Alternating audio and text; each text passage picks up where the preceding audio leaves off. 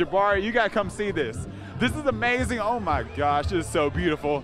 Look at all these boats. They are lit up for Christmas. Also very chilly temperatures. Once again, not even cracking 60. But the biggest concern with Barry and Algiers is the river that's about to rise at an incredible pace. Let's time it out with future radar. Widespread rainfall, outvoting lunchtime, basically all day, a soaker. What they do is dangerous, but it can also be fun as well.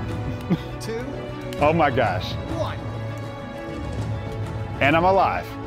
Another beautiful day. We love it, especially during election week. Love it. Feeling fantastic. Some clouds, but it's sort of like insulating us, increasing the temperatures for this afternoon as well. This is absolutely incredible to see. And there's a house right there completely flooded. I'm getting close and personal to Louisiana's top predator. Look at that, the battle of two seasons. 50s in North Arkansas, very chilly versus kind of warm and humid 60s. Good news, the chance for development is low because it has to move over a lot of land to get to the US. But you may have dew on the car. Very humid for a start and warm as well. Dry weather for at least the next few days. Very warm in the 80s for today and tomorrow. A Friday cold front, I'm tracking a slight rain chance, but much cooler by Saturday, feeling more like November real soon. But right now, mild for a start in the 60s. Very high dew points and humidity out there for this morning. 60s and 50s for a start. A lot of moisture in place for this morning, especially in North Arkansas with the front pushing to the north, heading into Missouri. From White County to the Ozarks, we do have a dense fog advisory where visibility could be less than a quarter of a mile. Slow down, use low beams, especially heading into the morning commute. It should burn off around 10 o'clock, but lots of sunshine, rocking the vote, maybe dressed like summer for today. High pressure building, warmer temperatures, heading into the 80s, maybe mid 80s in some spots. As that front pushes to the north, we do have warmer air in place, lots of sun for at least the next few days, so maybe t-shirt weather for today. 80s for the patio, out to lunch.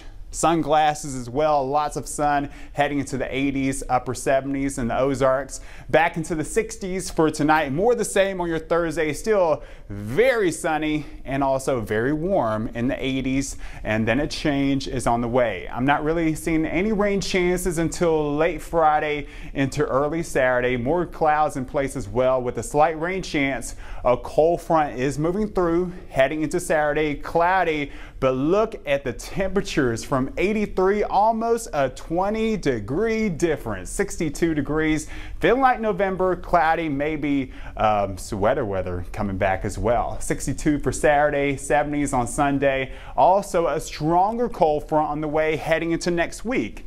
Let me move out of the way. Maybe some 50s coming back in the forecast. 71 on Monday, very cool, very chilly as we head into early next week. There's no doubt that Nez had experienced a lot in her lifetime, with one exception, social media. Hi, I'm Adam, and what's your name? Oh my god. Being underwater with these aquatic creatures made my heart race, and it nearly took my breath away. Including the one and only Mo Collins. Oh, come on now. How are you all? So why are you wearing a coffin? Because the character's trying to collect her dad's dead body parts so that she can give him a proper burial.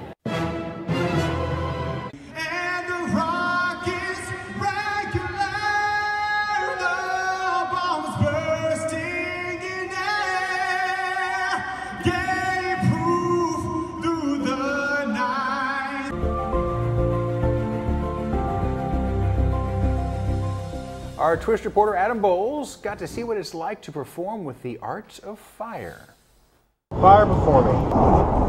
It's primal. It's that sound, that feeling. That's what it's all about. There's an old saying, don't try this at home. But with these fire performers in the French Quarter, they are not afraid to blaze their own trail. any place they call home. What's funny is I've actually burned myself doing almost everything but this. I burned myself on the water heater, on an iron, on a cast iron pot. I've never actually had any injuries because you're never more aware of fire than when you're juggling it and it's right in front of you. This is a fire burn, which is a demonstration to show their exciting luminance skills. For all three of these performers, they average about 10 years of fire training, but just one mistake can melt their career. In a regular show, if you make a drop, you can just be like, hey, I'm building suspense. In a fire show, if you make a drop, it might go flying into the audience. So you try not to. What they do is dangerous, but it can also be fun as well. 2, Oh my gosh. 1. And I'm alive. Cat Calico knows how to keep the audience alive and hooked. She says sexy and fire are a good combination. And I went to busking on Bourbon Street in pasties. I did fire nipple tassels. I would walk over to people and say, would you like to see this on fire? The heat may bring in the bucks, but with their burning desire for performing, I wouldn't mind if I got paid, but I'll do this stuff for free if I could. their torches, like their futures, will keep burning bright.